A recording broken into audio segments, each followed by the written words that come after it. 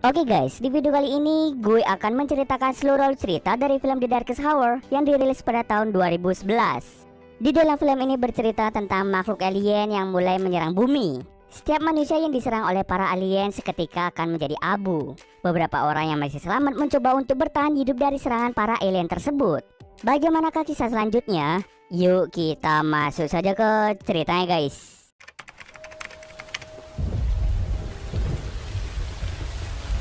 Film ini diawali dengan memperlihatkan dua orang sahabat bernama Ben dan Sean. Mereka ini berasal dari Amerika yang ingin pergi ke Moskow untuk menjual perangkat lunak pencari lokasi yang sudah mereka kembangkan. Saat mereka berada di dalam pesawat, tiba-tiba pesawat mereka mengalami konsleting akibat badai besar yang mulai menerjang. Tapi tak lama setelah itu semuanya kembali dengan normal. Setelah tiba di Moskow, mereka langsung pergi untuk menemui mitra bisnis mereka yang bernama Skyler. Namun sayang, ketika Ben dan Sean sampai di kantor Skyler, ternyata Skyler mengkhianati bisnis mereka, di mana Skyler dengan sengaja membuat aplikasi tiruan yang mirip seperti aplikasi yang dikembangkan oleh Ben dan Sean. Oleh karena itu, mereka berdua sangat kesal karena ide mereka dicuri begitu saja. Karena merasa pasrah, pada akhirnya Ben dan Sean memutuskan untuk pergi ke klub malam.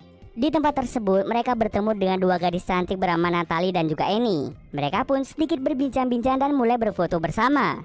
Tapi tak lama setelah itu, tiba-tiba semua listrik di kota tersebut menjadi padam. Bahkan semua alat elektronik tidak bisa digunakan sama sekali.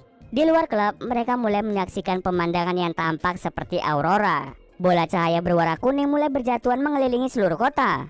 Setelah sampai di bawah, bola bercahaya itu mulai menghilang, seolah-olah tidak ada yang bisa melihat keberadaannya. Salah satu petugas polisi lalu mencoba untuk menyentuhnya. Akan tetapi polisi tersebut seketika menjadi abu.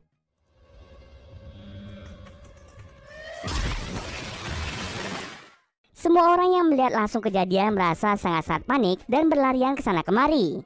Makhluk tidak terlihat atau alien itu mulai menyerang semua orang yang ada di sekitarnya.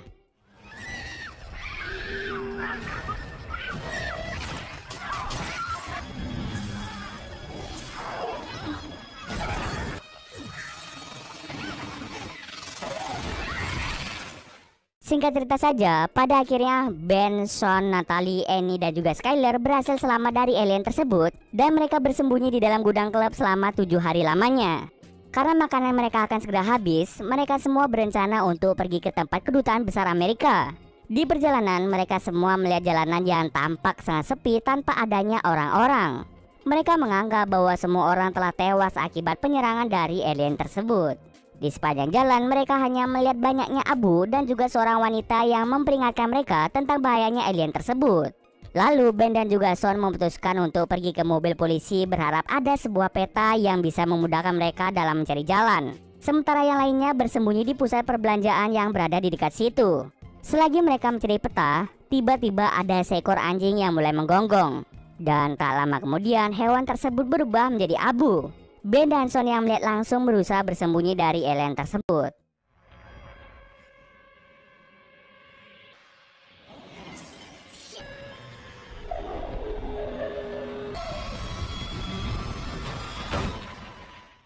Singkat cerita saja, Ben dan Sean berhasil selamat dari alien tersebut dan mereka langsung menyusul yang lainnya ke pusat perbelanjaan.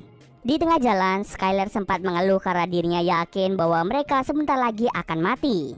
Tetapi Ben langsung meyakinkan Skyler bahwa mereka bisa selamat dari para alien tersebut. Yang mereka butuhkan sekarang ini adalah kerjasama. Sean kemudian menyadari jika lampu dan barang elektronik hidup di sekitar situ, maka sudah bisa dipastikan bahwa ada alien tersebut yang baru saja melintas. Mereka lalu memutuskan untuk pergi di malam hari saja, karena mereka menganggap bahwa pada malam hari jauh lebih aman dibandingkan siang hari. Pada malam hari mereka membuat sebuah rencana untuk bisa sampai ke gedung kedutaan yang berjarak 1 mil. Tapi sebelum mereka berangkat, Sean dan Natalie pergi untuk mencari pakaian terlebih dahulu. Saat mereka sedang mencari pakaian, tiba-tiba mereka dihampiri oleh salah satu alien tersebut. Tetapi tampaknya alien tersebut tidak bisa melihat ke arah dinding kaca. Sean berteori bahwa mereka bisa merasakan bioelektromagnetik yang dikeluarkan oleh tubuh. Tetapi kaca menjadi penyebab mereka tidak bisa melihat energi tersebut. Mereka yang mengetahui bahwa tempat itu berbahaya, pada akhirnya mereka memutuskan untuk segera pergi dari tempat itu menuju ke gedung kedutaan. Tetapi ketika sampai di sana, mereka melihat gedung kedutaan Amerika telah hancur.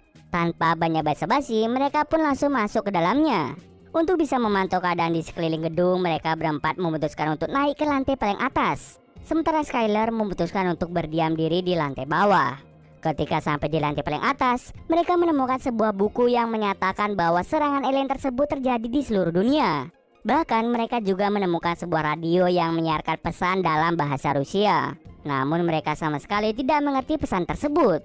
Tak lama setelah itu mereka mendengar sebuah tembakan yang ternyata itu berasal dari Skyler. Skyler mencoba keluar untuk mendekati sebuah gedung yang lampunya menyala terang. Mereka yang melihat hal tersebut mencoba menghentikan aksi nekat yang dilakukan oleh Skyler. Tak lama kemudian Skyler pun diserang oleh alien tersebut.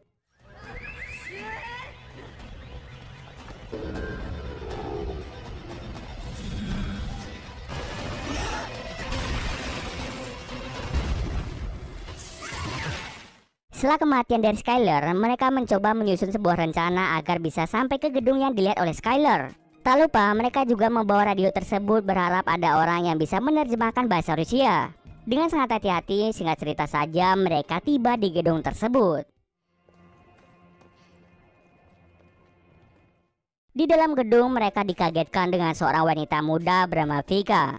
Vika lalu membawa mereka semua untuk menemui seseorang bernama Sergei yang merupakan ahli listrik dan elektronik. Sergei telah membuat dan merancang ruangan itu menjadi sebuah sangkar Faraday raksasa, di mana sangkar itu berfungsi untuk menyembunyikan semua orang dari para alien tersebut.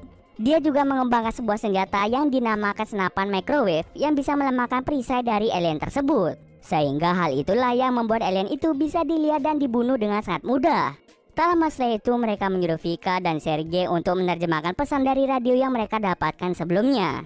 Vika dan Sergei langsung menerjemahkan pesan tersebut yang menyatakan bahwa kapal selam nuklir sedang menunggu di sungai Moskow untuk membawa korban yang selamat ke tempat yang lebih aman. Kapal selam nuklir itu akan berangkat besok tepat jam 6 pagi.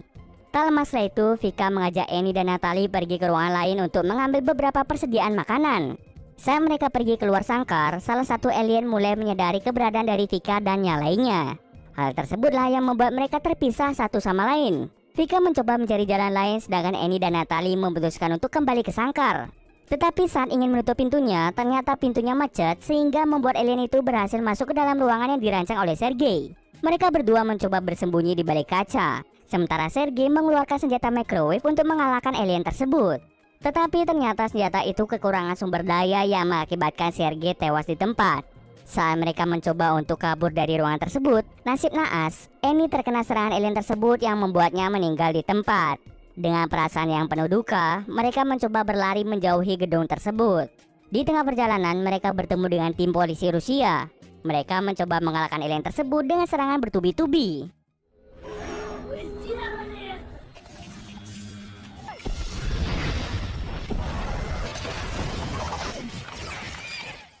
Serangan bertubi-tubi yang mereka lakukan ternyata hanya melukai sedikit perisai dari alien tersebut. Perisai itu lalu diambil oleh Sean. Ternyata kelompok polisi itu juga membuat sangkar Faraday sama seperti Sergei sebelumnya agar alien tersebut tidak menyadari kehadiran dari mereka. Di dalam markas, Sean kemudian menceritakan bahwa dirinya dan teman-temannya akan segera pergi dari situ menuju ke sungai Moskow. Karena di sana akan ada kapal selam yang akan bergabung dengan tim Amerika. Walaupun para polisi itu sudah melarang mereka, tetapi Sean dan kawan-kawan tetap ingin pergi ke sungai tersebut. Karena mereka keras kepala, akhirnya para polisi itu pun membantu Sean dan kawan-kawan untuk sampai ke sungai Moskow. Beberapa polisi pun mulai keluar untuk mengawal mereka semua. Di tengah perjalanan mereka mulai menyadari kehadiran dari salah satu alien. Dengan cepat salah satu polisi langsung melempar beberapa lampu untuk memastikan kehadiran dari alien tersebut. Tak lama setelah itu benar saja lampu itu menyala dan mulai menyerang mereka. Mereka langsung bergegas lari untuk menyelamatkan diri. Tapi sayang, Vika terjebak di balik pilar. Ben yang melihat hal itu langsung membantu Vika agar Vika bisa selamat. Tetapi sayangnya Ben yang malah menjadi korban dari alien tersebut. Sean yang melihat sahabat dekatnya mati merasa sangat-sangat bersedih. Dengan cepat Natalie langsung mengajak Sean untuk segera pergi dari tempat itu. Singkat cerita saja mereka tiba di kapal milik para polisi. Dari kejauhan mereka melihat kapal selam yang akan membawa mereka ke tempat yang aman. Tetapi di saat bersamaan muncul sebuah cahaya yang berasal dari penambangan para alien yang langsung menghancurkan sebuah gedung. Akibatnya mereka semua terhempas ke dalam sungai.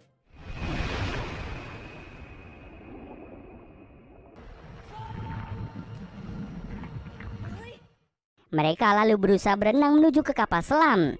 Namun saat sudah sampai di atas, Sean menyadari bahwa Natalie telah menghilang. Sean kemudian menyuruh si kapten untuk menunda kepergian kapal selam ini karena salah satu temannya telah menghilang.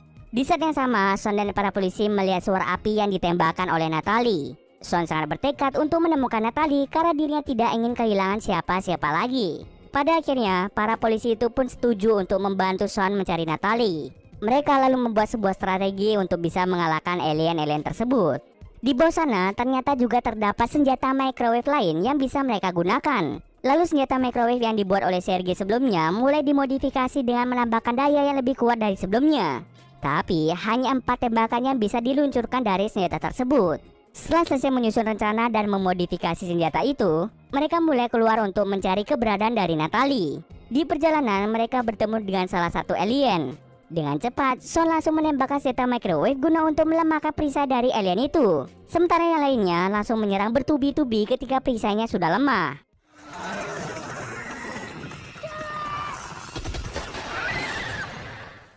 Ternyata kerjasama mereka benar-benar membuahkan hasil. Kemudian, Sean pun mencari Natalie di salah satu bis. Pada akhirnya, Sean berhasil dipertemukan kembali dengan Natalie. Tetapi di saat bersamaan, ada salah satu alien yang mulai masuk.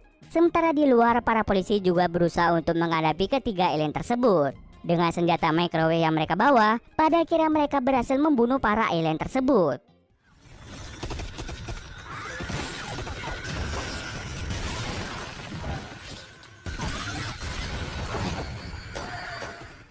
Di sisi lain di dalam bis, alien itu membuat bisnya menjadi bergerak. Sean berusaha keras untuk menghadapi alien itu dengan menggunakan senjata microwave. Untung saja dengan keterdikan yang dimiliki oleh Sean langsung melempar serpian perisai yang pernah ia ambil sebelumnya.